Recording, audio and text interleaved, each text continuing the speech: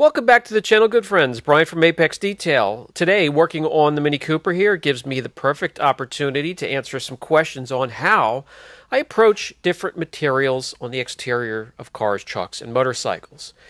Even though it's this tiny, it has a ton of different materials on the exterior of the Cooper here, from vinyl to painted surfaces, chrome, plastic trim, two different types of black piano finish on the top of the roof mirrors, A, B's, and C pillars, and just about any other substrate you can think of. So, forgive the pun, but we're going to do a mini-series covering the subject today.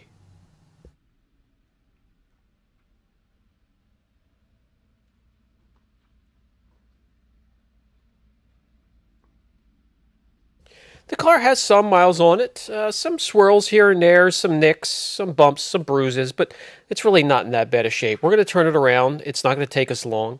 The car has been washed. It has been decontaminated. We're going to bring it in and start the claying process. When it comes to clay, I only clay where and when I feel it's needed. If I could feel contaminants on the paint and it's real bumpy and feels gritty, I'm going to grab the clay bar and I'm going to remove that. This vehicle here has medium to soft clear, leaning a little bit towards soft. The top black piano finish on the roof and the mirrors is very soft, and then you have the A, B, and C pillars, which is extremely soft. The clay bar, well, the clay bar I choose for just about any vehicle, doesn't matter what type of paint it has, is always going to be mild. I don't want to abrade the paint anymore and cause more work than I will already have to do to a lot of these vehicles. And the mild clay normally gets rid of everything I'm looking to remove when it comes to bonded contaminants. And here you can see some stuck to the clay bar. When it comes to the clay lube, don't overthink it. Water is a natural lubricant, so use ONR, use dedicated clay lubes. I'm using Max Shine right here, but just pick really anything. Water will do fine. There are bug splatter etches and some contaminants that I'm going to have to grab the Citral 266 and even some of the new Goof Off Pro aerosol can to remove them. That's exactly what I'm going to do for the next step. I want to get rid of all that stuff before I start to correct. Stubborn, bug splatter, tar, paint transfer, everything that is similar to that will be removed with the Citral, with the Goof Off aerosol, and a microfiber towel.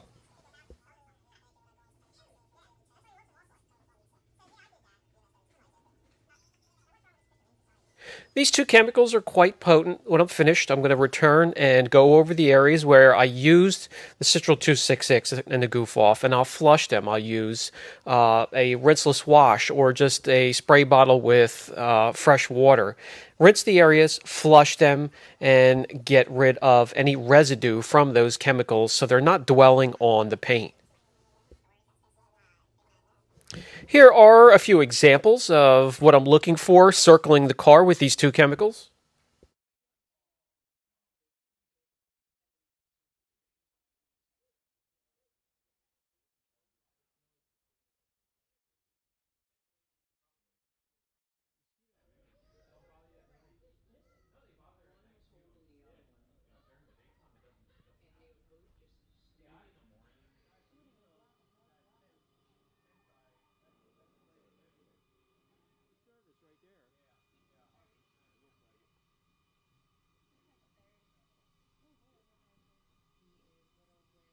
When I'm satisfied that all of these are removed, it's time to do a little protecting of the vehicle before correction, and that means wheel covers for the wheels and tires. They're clean, and there will be some use of the rotary. There'll be wool and a little bit of grit from polish and compounds flying around, and I don't want to go over my work again. And how about these trim pieces here? They're textured. They do get stained easily. Let's protect them. There are a lot of detailers on YouTube that refuse to take the time to protect those areas. I'm not one of them. I suggest you not to be one of them as well. Protect your backside. Don't let crazy repairs cut into your profit. The type of protection for the plastic trim will be 3M Precision Poly Tape today. This is a highly conformable tape. It's good tape, and off-label use is important too. and it doesn't remove too many hairs while removing from the face. Okay, moving right along. For what it's worth, my son read that the tape has a 7-day clean removal, which means you could stick it onto the surface for 7 days in any weather. It will remove cleanly without any adhesive, and I guess he wanted to test that on my head. Very important to protect the edges of these vinyl stripes. They can lift. If you're going to bump up the wool pad or a foam pad from a polisher up against an edge, it can lift, it can damage. Let's protect them as well. We'll come back to them later. I'll explain exactly what I use to clean them up. They can be improved. If you look closely, you'll see I'm running the tape way out past the edge of the vinyl. That way, if we do bump up against it with a pad, any pad, it will hit the tape and not the edge of the vinyl. I'll do that with all of the trim pieces. That little fragment of paint that's not corrected because of that, it's not going to hurt anything. Everything is now protected. Let's get this correction going. We're going to start with the top, of course, and work our way panel by panel down to the bottom of the car, starting with the black piano finish on the roof here. It's on the mirrors as well, and it's very, very soft. I get a lot of questions on these and A's, B, and C pillars, how to correct them, take care of them, and also just wipe them down without marring them. To start the project, you want to grab a few things, a few microfibers. Mine are 500 GSM. They are edgeless, nice and plush and soft to wipe off the residue from the polishes, the compounds, and not remar the surface you spent all that time correcting.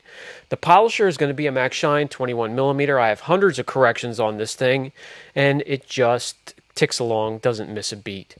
The pad is a Lake Country white foam pad, and this is it's a non-aggressive. It's a foam polishing pad, finishing pad. When you're working on these surfaces, you can use the black application pad. You can use the blue or the white one here. Most lines, they will have a little bit of a similar pattern when it comes to color, but there are some differences. So you do have to look out. Blue will be maybe finish or polish, depending on the line you're working with. So just pay attention when you order them. Don't be freaked out when you see a little bit of transfer coming from these surfaces. Some of the clear's tinted, and there's just some natural transfer from some of the substrates you'll be working on.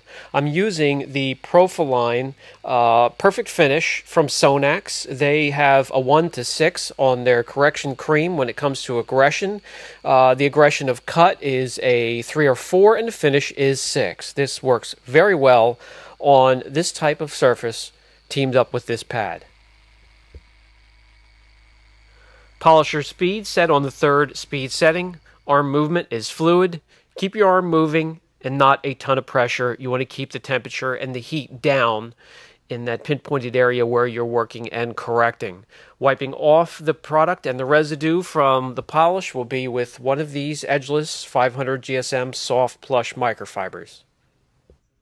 Normally, I like to wipe off polish residue or waxes and sealants with a low pile. That is not a recommendation I would make here.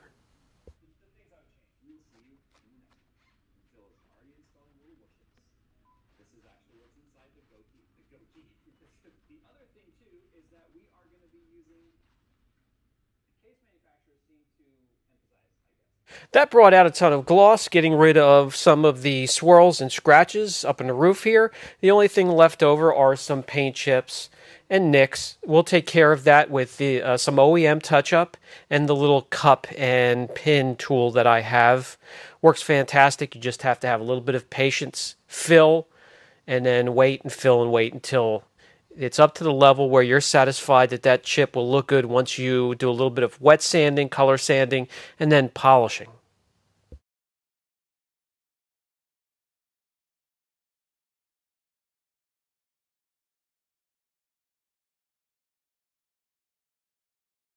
No brush strokes like you're trying to recreate the Mona Lisa here. This is just dabbing a little bit of the paint into the crater of the chip, similar to how a tattoo artist uses his tools. If you want to get these areas looking a little bit better than a quick fix, you're going to have a little patience. You need to fill and then let that OEM paint cure properly. If you try to work it too soon, you'll just lift it right back out of the crater or the valley of the chip. Working our way down to the painted surfaces, we still have the pillars to do yet and the mirrors. Again, soft finish. We're going to use a 3-inch polisher. This is the Flex XFE 83-inch polisher. We're going to stick with the Perfect Finish from Sonax, and I have a microfiber polishing pad attached to the polisher.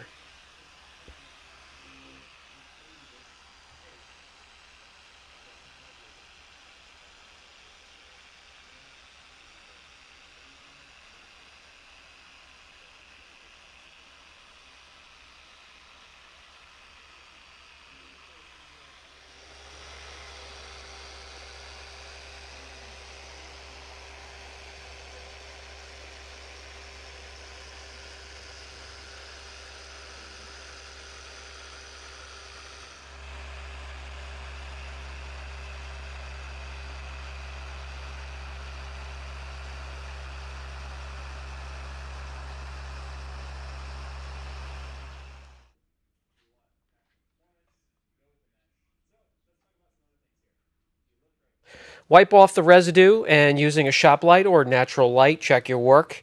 Hopefully you're satisfied with a pass or two because there's not a ton of material or clear on top of this piano finish here, so don't remove too much. Moving on to the mirrors.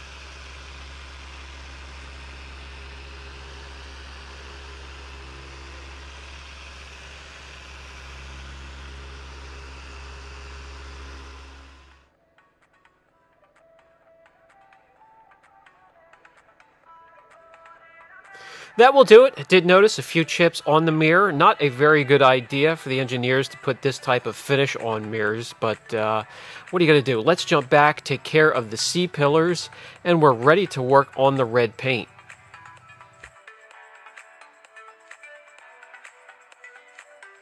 That will do it for today's video. We have the top half of the car finished. We're going to take care of the red. Hey, still plenty of different types of materials to work on in this car. I will cover them all. Love you guys. Catch you in the next video.